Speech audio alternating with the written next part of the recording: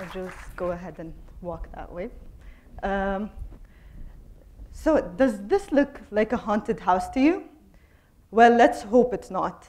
I came across this building while I took a wrong turn at the outer skirts of Abu Dhabi and stopped by I stopped by this house and found it really interesting as the contrast of the rusted doors with the blockworks that's happening. So I got really curious. So I went ahead and started exploring the place. So I want to take you on a tour of this house. So when I entered the house for the first time, I found another door. So I got curious, where does this other door lead to? So I found out that it was a courtyard house. So I wanted to explore what's in the rooms. Well, the rooms is left with a lot of memories.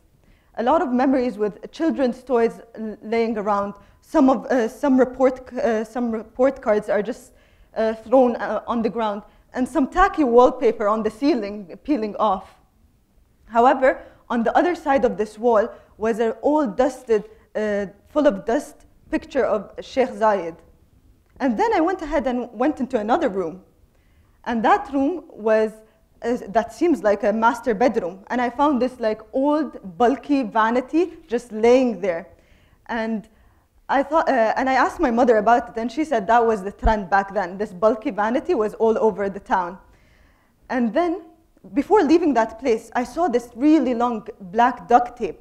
So I got curious and went and followed it, which led me to this calendar, an old calendar. And if you read the date, it's 2000. That the house was left abandoned for almost 2 decades, just left there. And I left that house with that in mind, curious of why is this house left abandoned? Why isn't it utilized? So I went and did my research and came across a lot of articles that talked about a lot of houses that are just left abandoned and are in a phase of gonna get demolished soon. But if you think about it, it was left there for 20 years. Why didn't it get demolished soon? As I highly do not advise you roaming around abandoned places, this talk is not for you to go and roam around abandoned places, but because these places, the abandonment of these places becomes a hotbed for insects, or it's just aesthetically not pleasing to the country.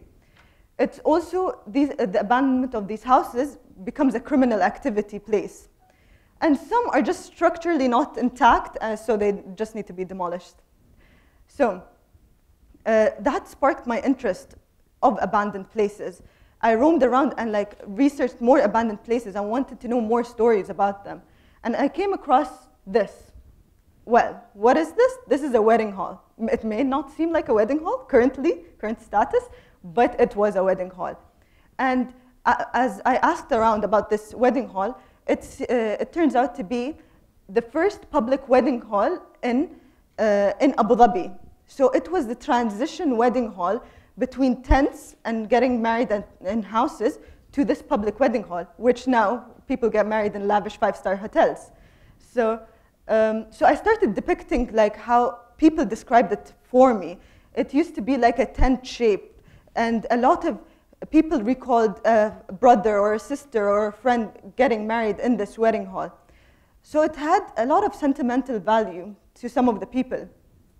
And so I was wondering, instead of looking at this building as this ugly, aesthetically unpleasing building, I started looking at it as a gem, an architectural gem, something that you typically do not see around the city.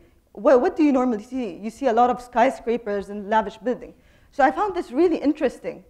And I wanted to come up with a solution as an interior designer on how can I utilize this? How can I create function to this space? How can I eliminate criminal activities and eliminate, instead of making it a hub for insects, making it a hub for people to utilize? So then I started creating an inexpensive design using scaffolding. Yes, scaffolding, that's what you normally see in construction site. So I started constructing an outdoor lounge, a conceptual design of an outdoor lounge within these rooms. Instead of these rooms being just a distraction, it becomes like a backsplash to this place filled with memories to some people. And instead of instead of painting the walls, I kept them as a decorative element. Why can't we have a cafe in this abandoned place? Why can't we enclose it with new materials and introduce a contemporary design to this space? And what about this? Well, this is one of my favorite photos because it frames the scene very well. Because the abandoned place is surrounded by a lot of greenery. It's such an amazing place. It's like hidden in Abu Dhabi. And it's very quiet. So why not have a public library or a mini place to like sit and like communicate and share ideas, like a thinking hub? And this is an old bathroom. And instead of removing the backsplashes and stuff, I kept them as a memory, because this building was built during the unification of Al-Ittihad. So I kept the tiles as memories and created just an open door gallery space that could be utilized during winter days. Why not? And this place, there's a tree that started growing into the space and started manifesting the space. No, I didn't tear it down. I kept it as an element of design and created an alienated space which you can just go there and sit and like, stare at the tree and like wonder. You could sketch or you can read a book or anything. So I kept wondering, why not? Why can't we create new spaces into old spaces? Why do we need to demolish such spaces?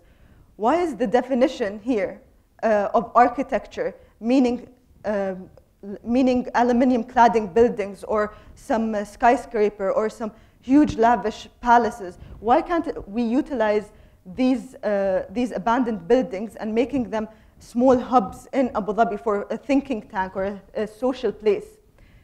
Okay, the photo isn't clear, but like this is how I picture it being an interactive space and keeping the essence of the building itself rather than tearing it down. However, this is the building now. Okay, actually, it got cleaned up. This is the building, what happened to it.